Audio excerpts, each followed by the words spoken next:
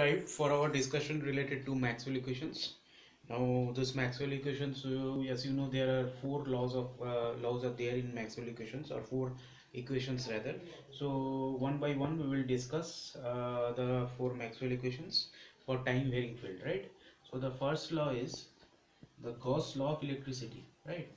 So, this is Gauss law of electricity, right? So we will study both the differential form and the integral form of this Gauss law. Gauss law, previously we have already studied that if there was some kind of volume is there, and in between there is some point P, and some electric flux lines are coming out towards the surface. So if this is just this volume is enclosed by this surface S. So if the total number of total electric flux that is passing through the surface will be same, or will be equals to the charge that is contained within the surface, right? This was the Gauss law of electricity. So we'll simply let us write the differential as well as the integral form of this Gauss law of electricity, which is also the Maxwell first equation, right? So the differential form was del dot D equal to rho V, right? So it was the differential form, and the integral form will be closed surface integral of dds equals to rho v dv, integral of rho v dv. So as you can see that it is relation between the surface and the volume integral. Rho v is actually the volume charge density that we have studied before. So let us write the law again. So this is Maxwell first equation. So this is electric flux denoted as I passing through a surface is equal to the total charge enclosed by that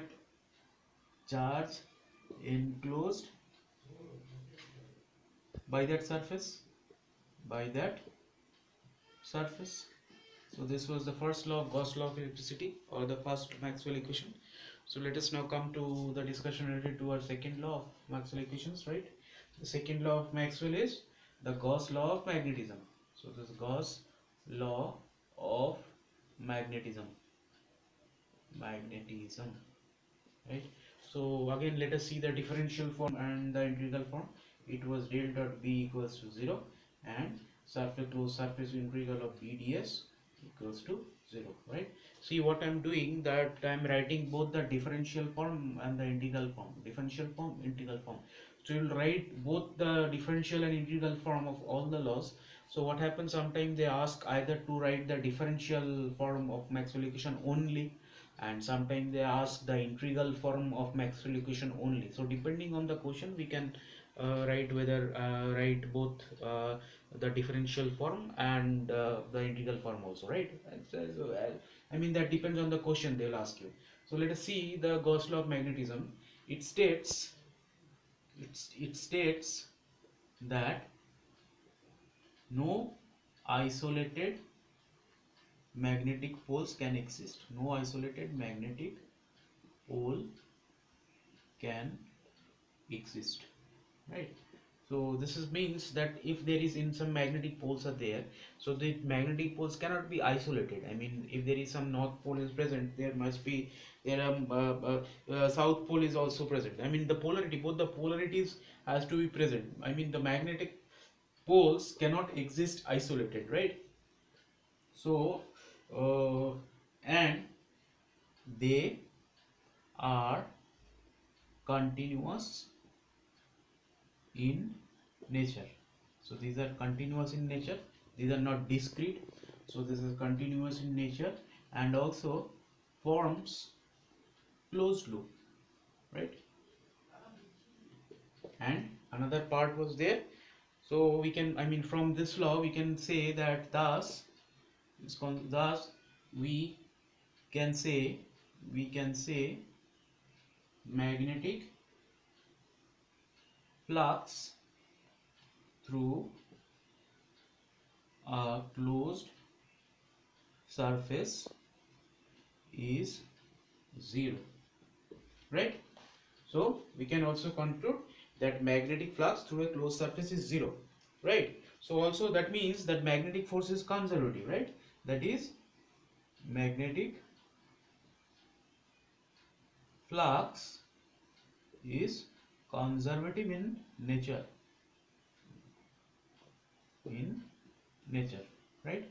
So if it is unequals to zero, if this is unequals to zero, that in that case magnetic flux we will not be able to call that as conservative.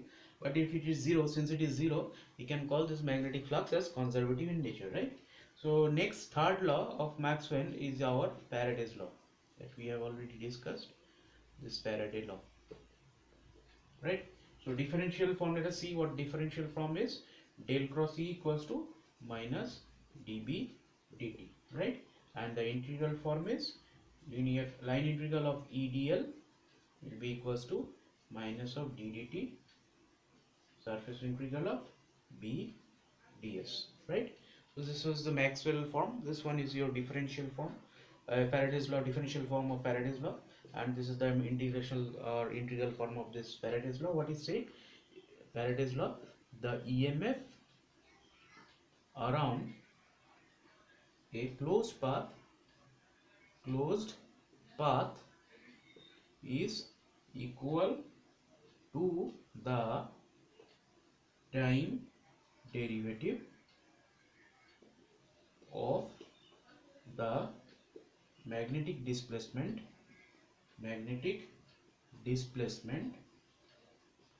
through any surface bounded by the path, right? So that means the electromotive force that is being, we already studied about this electromotive force. That means if there is any circuit is present and there is some time varying field is there, and that means that is generating magnetic flux, so this induces an EMF within that circuit that we have already discussed. So this Faraday's law, I mean this third law of Maxwell, states that the EMF around the closed path will be equal to the time derivative of the magnetic displacement, this, and through any surface bounded by that path. That means it will be a closed surface integral, right? So this is the third law of Faraday's law. And the last law, let us see now the last law.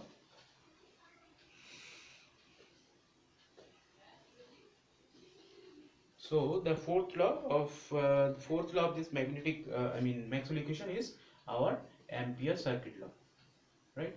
So Ampere circuit law, this we have studied. So this is the fourth Maxwell equation. So the form, let us see the what are the forms. Forms are del cross H equal to J plus del D del T, and integral form is line integral of H dl is equals to surface integral of J plus of del D del T ds. So this is the differential form, and this is the integral form. Let us now write, let us see, write the Ampere circuit law also. This law states the MMF or magnetomotive force is equal to the conduction current plus the time derivative of electric displacement through any surface bounded by the path. So this is the physical significance of this Ampere circuit law. So these four are the four laws, or the four expressions are generally known as this Maxwell equation. So if somebody asks you or this question appears, you have to write these four laws, and of course this physical significance of these laws you need to write also.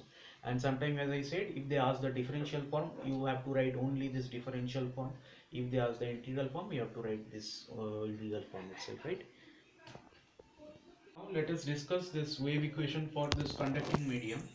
So conducting, let us start with the properties of this conducting medium. So this conducting medium characteristics, the characteristics of conducting medium, there are two characteristics. One is rho will be equals to 0, another will be sigma n equals to 0. That is, you can write this J is equals to 0. Now why sigma this rho is equals to 0? Because since charge resides only on the surface, right? So that means rho, this volume charge density, is 0 because charge is residing only at the surface, outer surface, right? And this sigma is equals to 0 because J is also 0. So these are the two properties of the conducting medium, of any medium which is conducting in nature, right? So now, so the Maxwell equations, because of these two conditions, the Maxwell equations will become equations becomes del dot D equals to 0, del dot B equals to 0, del cross E is equals to minus del B del T, and del cross H, that is equals to J plus del D del T. So these are the, say, equation number 1A, this is equation number of 1B, 1C, 1D. So this is the form of the Maxwell equation that we get for the condition of conducting medium because of these two properties, right? Now let us taking curl of 1C, right? So what will happen? That means this. So del cross E will be equals to minus del T and del cross B, right? So this will be that by taking curl of expression number 1C. So we are arrived here. So that means, so from here we can write del cross E is equals to minus of mu del D del T del cross H. Why? Since B is equals to mu H, right? And again we can, so this comes as, so this will be del E minus del square E, we are using the properties here, is equals to minus of mu del T of del cross H, right? Why?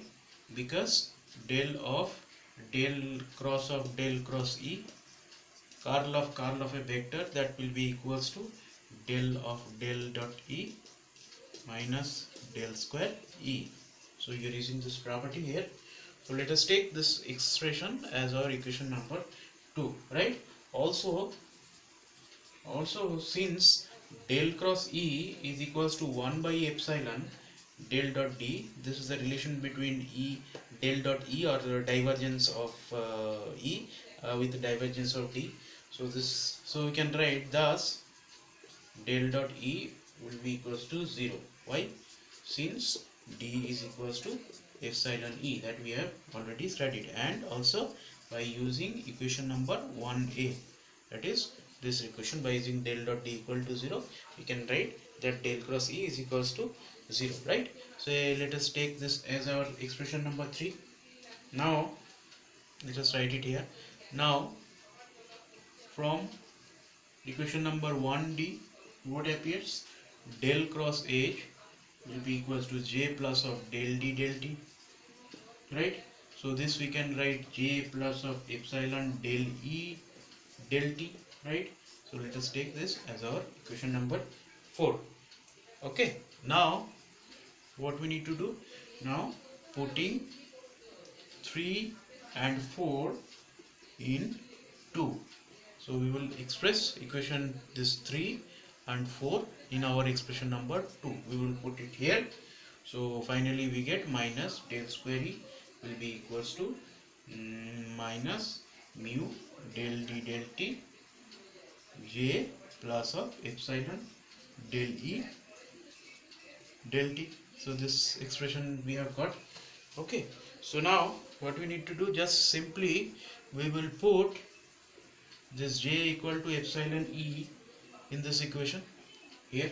So it appears as del square E will be equals to mu del D del T and mu E sigma E plus epsilon del E del T, right?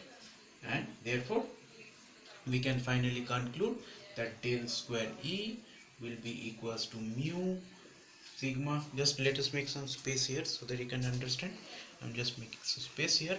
So from here we can write that this will be like this: del square E will be equals to mu sigma d del E del T plus of mu epsilon del 2E del T2. So this is the final expression. I mean, there is some calculations are there. People may ask you to find out the wave equations in case of conducting medium. We'll just simply, there are some few calculations are there. So finally we will arrive, after the calculation we will arrive here, and this is your wave equation for conducting medium. So you can expect to say, sometime they ask you to write the or deduce the wave equation for conducting medium also, or rather they can answer you, give you some problem also, which you can be solved by using these expressions, right?